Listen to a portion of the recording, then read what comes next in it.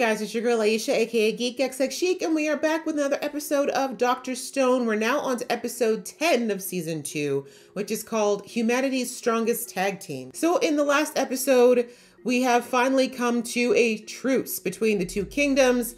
Basically, Senku managed to come up with some very explosive material that forced Tsukasa into doing a negotiation because Senku did not want anyone to get hurt, and we already know that Tsukasa is not beyond that. But in the end, Senku found out that there's something that Tsukasa wants more than this war, and that is to revive his sister and hopefully get her to a point where she's healthy enough to live in this world. So I'm not exactly sure what this tag team will be, what tag team we need here, but I guess we're gonna do the group effort of trying to bring Tsukasa's little sister back. I'm ready to jump into the episode, but just before I do, a reminder that if you'd like to be in the know of when I drop these episodes or anything else you might be watching of mine, you can go ahead, hit that subscribe button as well as the notification bell, and then that way you will be in the know. All right, that out of the way, guys, let's get into the episode right now. Yeah, I'm more terrified of Hyoga with his eyes open, to be honest.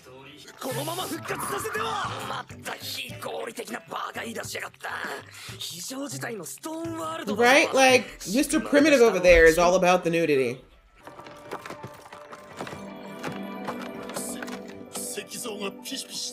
Y'all have seen this before. Oh, I forgot the villagers. I was like, these better not be any of Tsukasa's people. See, Tien is me.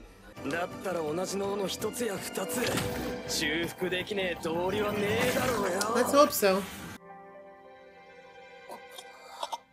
See what a nice guy Senku is? Tsukasa doesn't deserve it. She's like, who is you? Right? Like, who is you? Get off me. No wonder. A few thousand. Don't worry about it.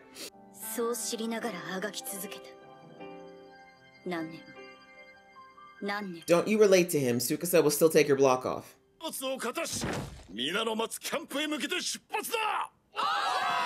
get away from these weirdos.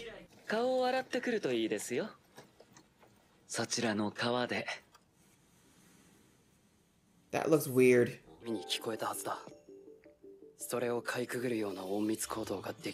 Hyoga?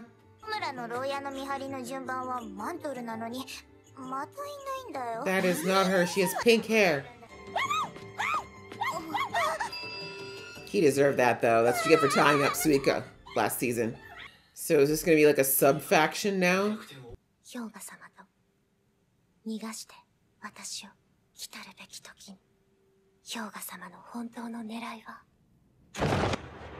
It's to blow everything up. Your village. Oh! He doesn't want anybody else to be woken up. Alright, well, I guess nobody else gets revived then. Ew, this is what you have to breed with going forward? You know, you can. You just have to find another cave, bro. Exactly. She does not have a brain.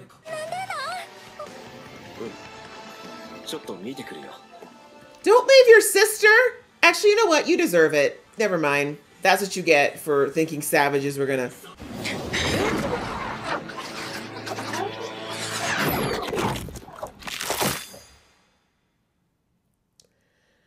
Guess Big Bro took the hit.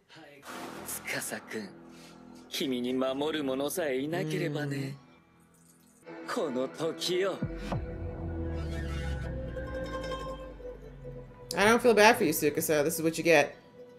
You've been with the right winning team the whole time.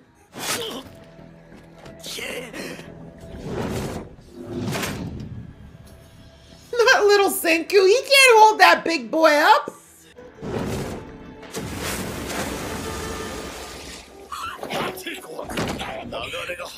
No, let Kawaku go. They need help. I think you underestimate your daughter. That's her future husband down there.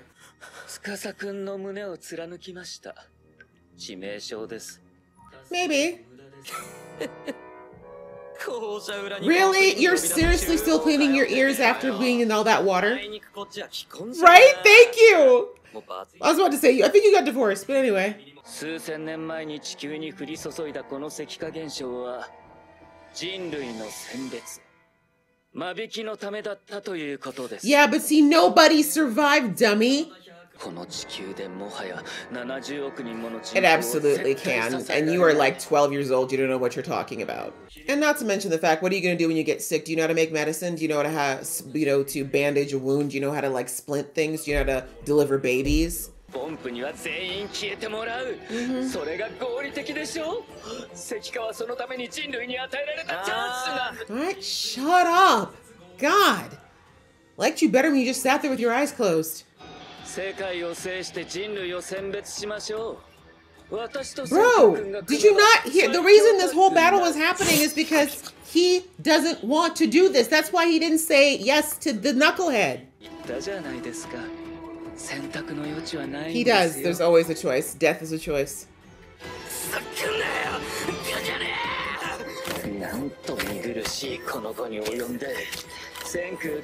It's buying time.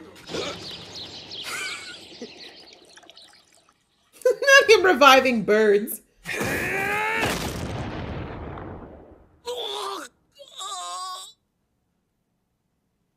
He did that with a chest wound. Because,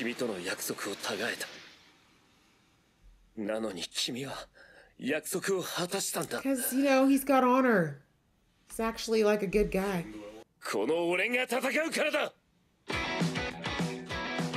Y'all should have been on the same side in the first place, but anyway. Right, I mean, Sengo's not exactly this fight hard kind of guy, he's the fight smart kind of guy.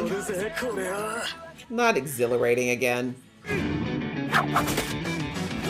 Damn, he's giving you that much trouble when he's got a chest wound? I'd be embarrassed if I was you, Hyoga. My man jumps mid-air.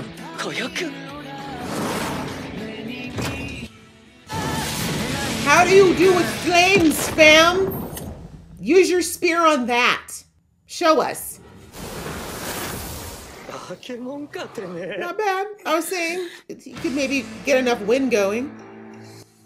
Round one. Oh, he already bandaged his finger? Damn, he's fast. Kohaku, where are you, girl? Keep talking. Keep talking, actually. I usually actually can't stand it, but you're buying time. I don't feel for Tsukasa, though. He did wake this freak up. Electrocute that bitch.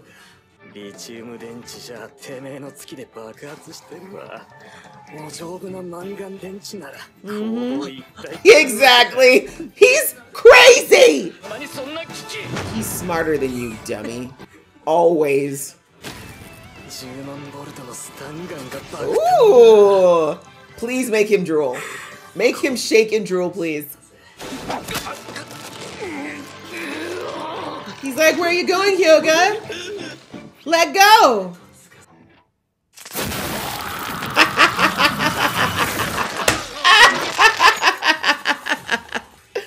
I hope your heart stopped.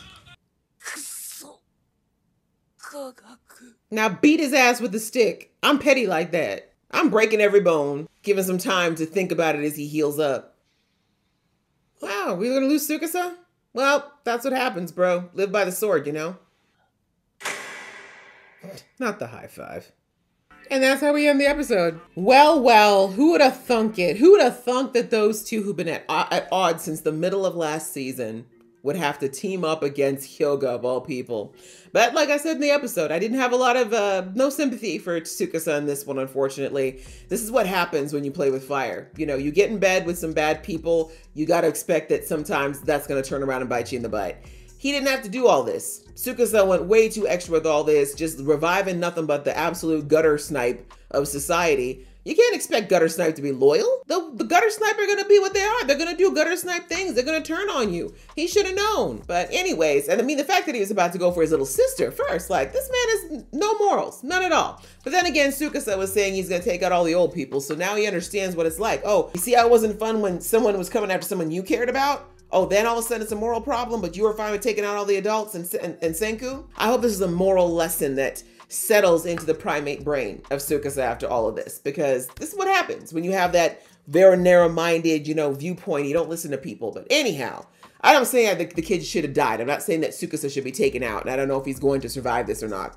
But I'm just saying it's a lesson he needed to learn because he was hard-headed. We heard even last episode, he was like, I'm not even changing my mind. This is only going to be a truce, Senku. You'll see. As soon as, I get you, I'm going to give you a little truce, but then I'm coming after you. Like, he wasn't even going to change anything after it all. So I'm glad that he saw not only that his people could turn against him at any point and that, there are people out there who really don't care about anything, but also when he recognized that he'd broken his promise to Senku that he would never be in danger again, when Senku actually kept all the promises he made to him, even after knowing that he tried to take him out. So I was wondering how long it was going to take for Tsukasa to realize that, like, Senku has always been direct and honest and trustworthy with him, even when he had no reason to be. So, like, if there was anybody he can trust on this place, if there's anyone you want to keep around, it's him. And he was right about the revival fluid healing his sister as well. So anyways, hopefully from this point forward, Tsukasa is going to, I understand if he doesn't want to live the way that Senku lives, as I said in the last episode, but maybe now he'll actually just leave Senku and the Kingdom of Science alone. And then if he wants to go with the people who want to live in the stone world,